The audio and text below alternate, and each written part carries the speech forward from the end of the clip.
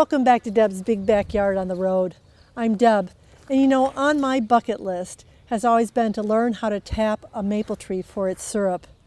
I never thought I would learn how to do it right here in Oak Park. I've met two women who are currently tapping the trees in their front and backyard. Let's go meet them. Hey Margot, how you doing? Hi Deb, nice to see you. Thanks for coming by. Love your backyard where the chickens are out and the dogs are here and all of nature. What are you doing here today? Well, we're going to tap this maple tree. The spile that I have needs a hole about 1.5 inches, so I've put a piece of tape there. Okay. That's level. I want to tip it up a little and drill. This does not hurt the tree. Okay. This goes through the loop. Okay.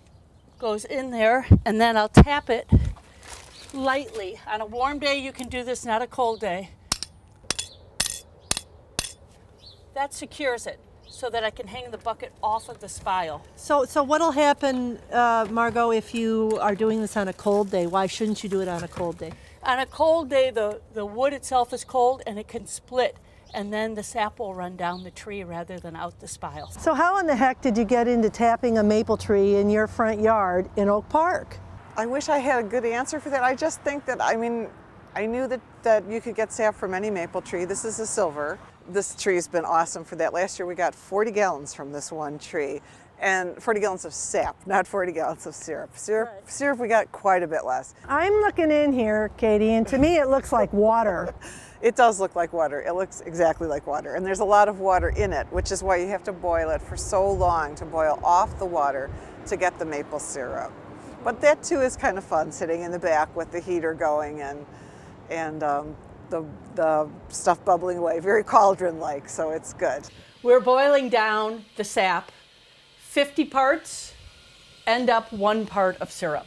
I've boiled a little bit here that we just pulled out of the tree for Deb to taste. This is sap. You can see it's got a little bit of color to it. And it's filled with minerals, magnesium, manganese, calcium, iron. It's very, very good for you. Ooh, is it a little hot? Should I wait a little bit? Well, I'll blow on it.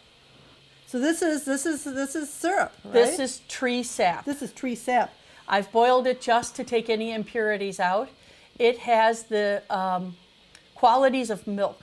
So you've got to make sure that you freeze it or refrigerate it.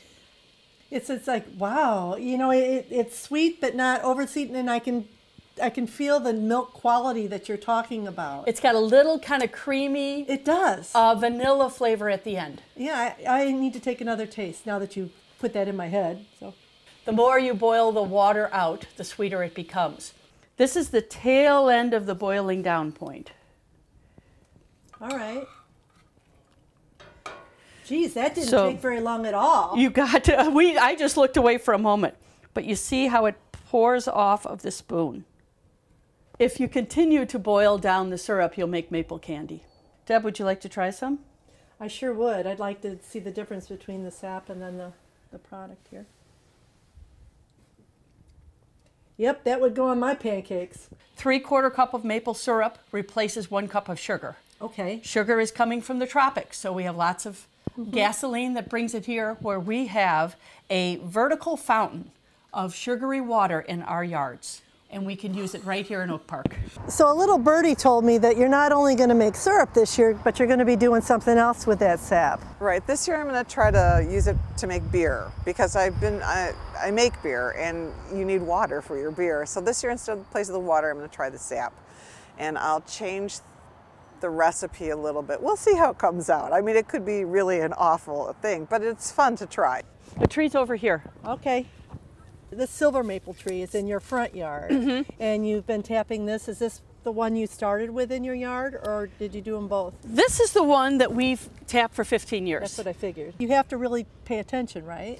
Well, it varies every year. It sounds like it's a science, but it's not a. It's a science, but you have. It's an art. It's actually an art. There you go. Because our February was too cold to tap. Yeah. Usually that's the best month to tap in Illinois.